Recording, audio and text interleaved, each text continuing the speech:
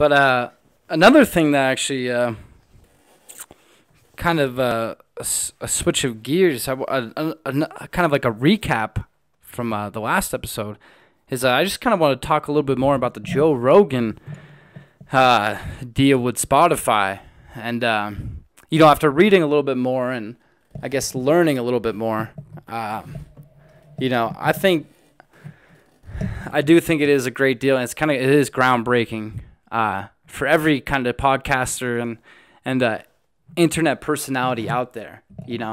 There's certain groundbreakers in the business like Barstool, and Joe Rogan is certainly not only the top podcaster in the world, but probably the top internet personality in the world. And I wouldn't even call him a personality just because he's himself. He doesn't really try to be anybody else, and just seeing that people are saying that it's potentially worth more than $100 million a year, and that it might have been like $100 million up front, and then that there's potentially more in the side and like stock options, and you also see that Spotify made their money back from the deal in stock.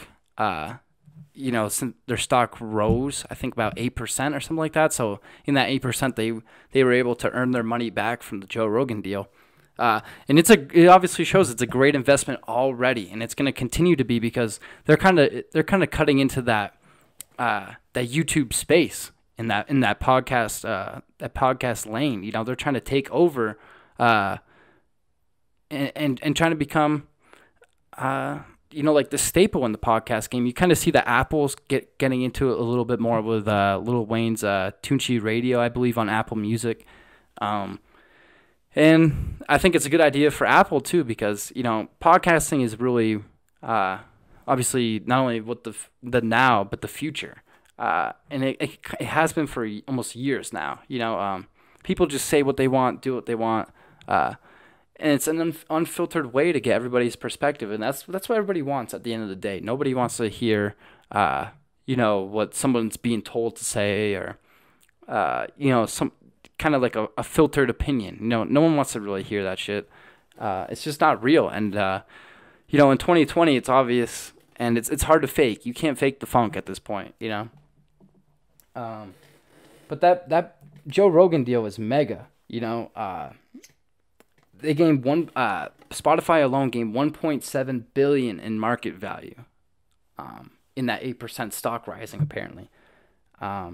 And not only that, it is a licensing deal for Joe Rogan. It's not as if he's, turning the podcast over or going to have, Spotify rebrand the Joe Rogan Experience or anything like that. It's just, it's a licensing deal. Basically, they're just going to publish a show, and not like I said, not rebrand it, anything like that, or not have like any kind of creative input. As Joe mentioned in like the announcement, and that's obviously huge. People, that's like a worry. Like, oh, is the show going to change? Is there going to be like a moderator, or not like a moderator, but like a kind of like an overhead, an overseer of like the show now. Is it going to be somebody like a different Jamie? And none of that apparently. And even then, I need to learn a little bit more about Spotify, because I don't personally have Spotify. Like I have like the app. I just never I think I have it on my computer. I've never used it on my computer. I think I used it to check to make sure my own music had posted on Spotify. And even then, I'd never really done well on Spotify. That's WDY Music though on Spotify, in case you want to help me do well. But I just never really used it. But now seeing that you can pay for a premium subscription, so there's not ads. But it's still going to be free content that you can access, the video and the audio. I'm actually a little bit more interested in, I might actually like transition over. And, I know that sounds like a flip-flop, obviously, from not even a week ago, or maybe it is, about a week ago, saying like, oh, I'm not going to go to Spotify, sayonara. Maybe I will. And, it's interesting to me, because I think they're going to have a little more creative freedom, to do what they want, now that they have, no real copyright issues to worry about. I think it's a great move. And I'm just interested to see what the actual amount was, Not that I really want to count anybody's dollars or anything like that, but I want to see. Joe Rogan's he sets the standard with everything he does. Not only the show, you know, it's kind of just like his perspective on everything. His opinion matters, and and people respect him. Obviously, I respect him a ton. And he's obviously one of the most respected voices in the industry. And when you get $100+ million deal, that's what can you say? He's earned it. It's not as if he just started doing this 10 years ago. 5 years ago. He maybe I think he's been doing this since like 2009, or some of it's a little over 10 years, but he was building up for the podcast. Before that, news radio, he was on that, and he had to work up to get to the UFC, and so he's earned everything he's gotten really at this point.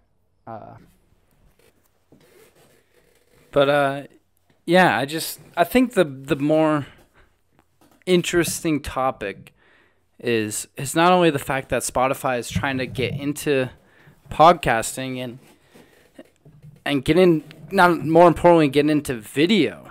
That's the key. I think Spotify getting in video is fascinating because it's getting into YouTube's space, and for a long time YouTube was kind of the dominant, pretty much the only source that you could go to for just a wide range of videos. That's obviously you almost could go to YouTube for anything instead of going anywhere else. You didn't really need to watch movies. You could just watch YouTube. That's pretty much almost what I do half the time. Is I'm just on YouTube, just looking, watching stuff for in my free time, especially. That's well, I mean, if I'm not doing something, but if I'm just hanging out at the house on the couch, I might be watching YouTube or something. And now to see that Spotify is getting into that space, it's like, it's gonna not only is it gonna drive some of the top creators away from YouTube like Joe Rogan. I think he's gonna be like the first huge domino to fall, and then it's just gonna kind of like catch a whole bunch of different other people in different other I guess genres of podcasting. It's not only gonna be because Joe kind of covers a wide range of topics, but this is gonna open up a whole other field of possibilities, I think, for Spotify, and it's gonna be interesting to see what happens with that. I can't even imagine,